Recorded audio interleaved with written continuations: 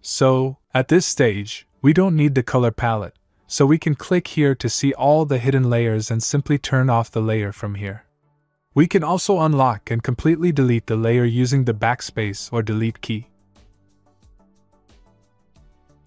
The layer is deleted from the Layers panel, but it is not deleted from the project itself.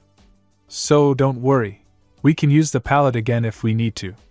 Alright, so for now, I'll delete it, and we can also close the grid by pressing the apostrophe key. And now, we're ready to start the animation. The first thing we're going to animate is the spheres. In order to make them move, we need to create keyframes. Keyframes are a fundamental concept in animation and motion graphics. In After Effects, keyframes are used to define the starting and ending points of an animation or transition.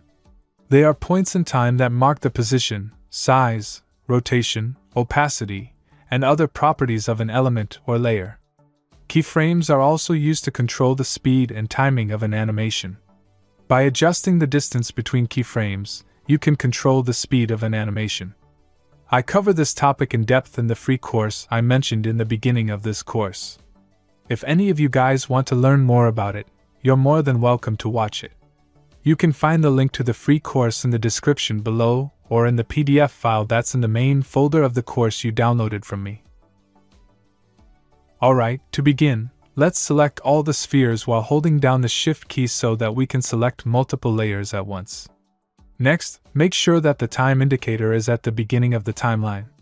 And finally, press P to open the position parameter, because this is the parameter for which we will create keyframes. And now, we will tell After Effects to keep the spheres in their current position at this point in time. Therefore, we will click on the stopwatch and create the first keyframe. Next, we will move the time indicator to the second number 1 and move the spheres to the desired position while holding down the Shift key to ensure a straight axis movement.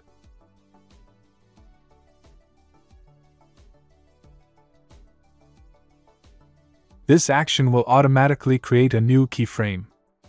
And now, to preview our work, let's move the time indicator to the beginning of the timeline and press the spacebar. Good job, you have created your first animation. Let's place the time indicator at the beginning. Now I want to time the sphere's animation differently, so that they don't all move together. I want the first sphere to move to be yellow, then blue, and only then red.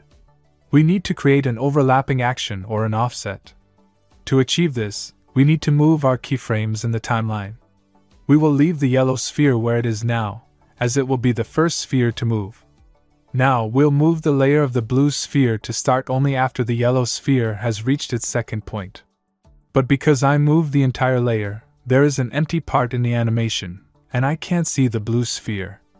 To prevent this from happening, we will only move the keyframes and not the entire layer.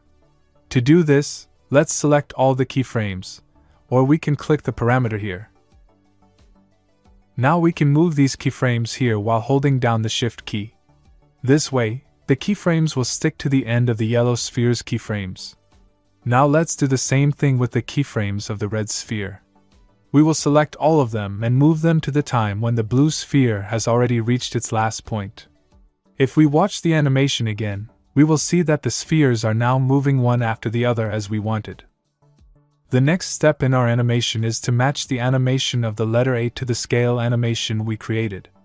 Doing this for scale and rotation is very simple, but creating the stretch text animation can be a bit more challenging.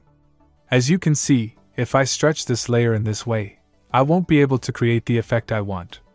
Let's see how to create this correctly. As you can see in the example on the screen, in Illustrator, using the Create Outlines function, we can turn any text layer into a shape with a path. After that, we can move and change that path. Alright, and now, in order to do this in After Effects, we need to right-click on the text layer, go to Create, and choose Create Shapes from Text. Now we have a new layer in which the text has become a simple shaped layer with a path. We can delete this text layer. Now, let's change the color of the layer to none. Now we have a path that we can change the shape of. Let's see how to do it.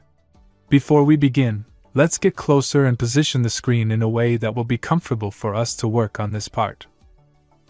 Let's open the grid and select the pen tool. At the moment, we can see small points, and if we select one of them, we can move it wherever we want. I'll press Ctrl Z.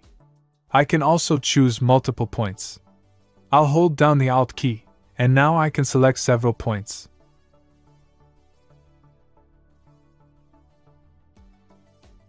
I can also move all 4 of these points. I'll hold down the Alt key, and now I can select all of these points as well.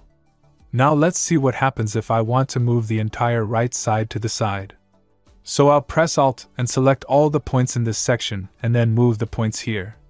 Note that the letter is stretched incorrectly. It happens because there are not enough points here. So let's create these points together. To do it accurately, we will use guides. Let's get a little closer. We can enlarge this panel like this. Now to create the guides, we need to bring out the rulers, using the Ctrl-R shortcut. Now, to create a guide, simply click here and drag the mouse down. And now, we need to lock them through View, and then choose Lock Guides.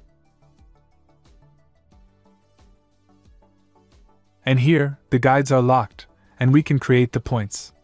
Let's position ourselves on top of the layer's path. When we see the mouse icon change to a plus, we'll know that clicking on the path will create a point.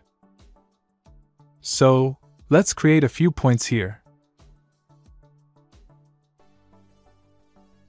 We can select and delete points using backspace or delete.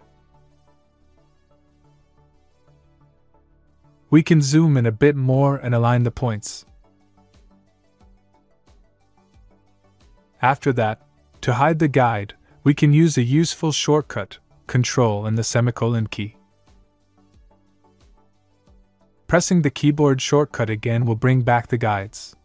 Finally, let's press Ctrl-R to hide the rulers too. Alright, so now let's stretch the text. First, I'll explain how it works, and then we'll animate the path together. So, I'll move here a bit so I can select the point.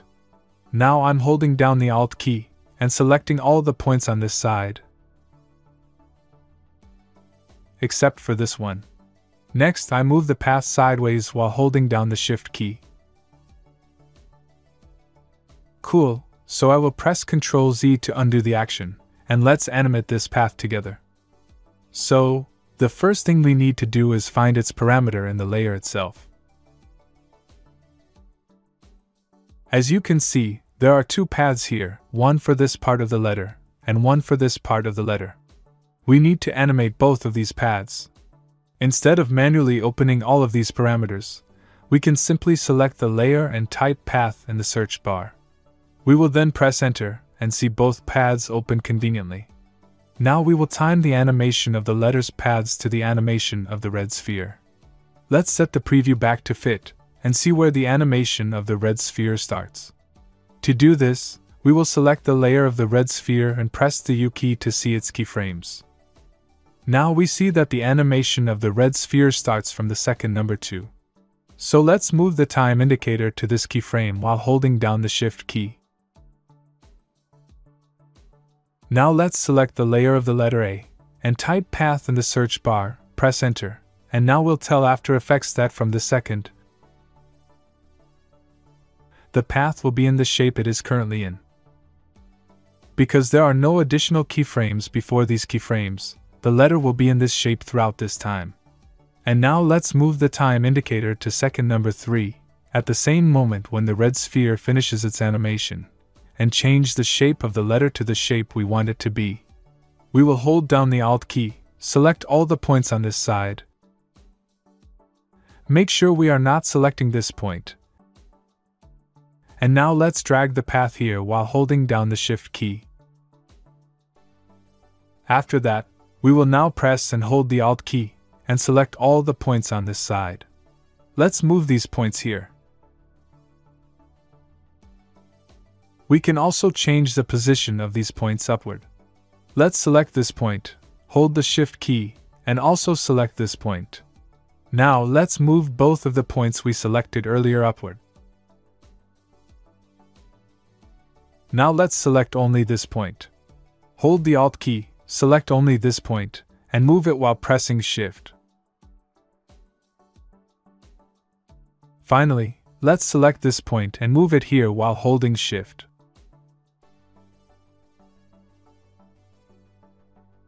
Now, these two keyframes tells After Effects that at this point in time, the design of the letter's path will look like that.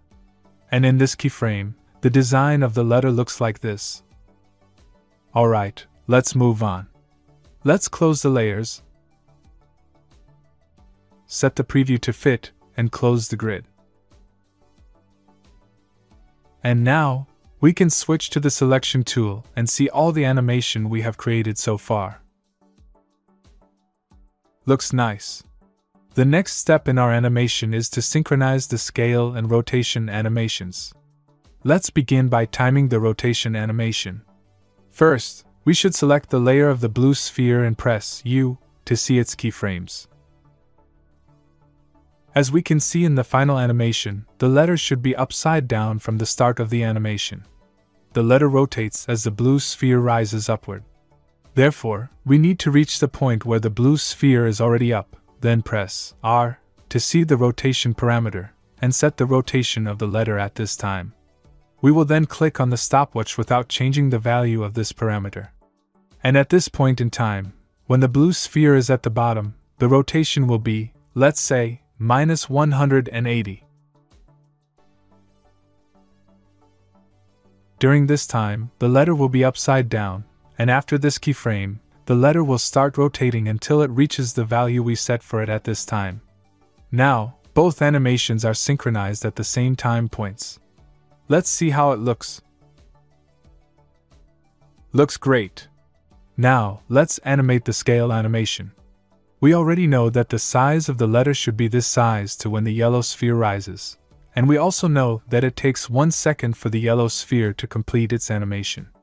Therefore, we will set the scale parameter of this layer to the current value.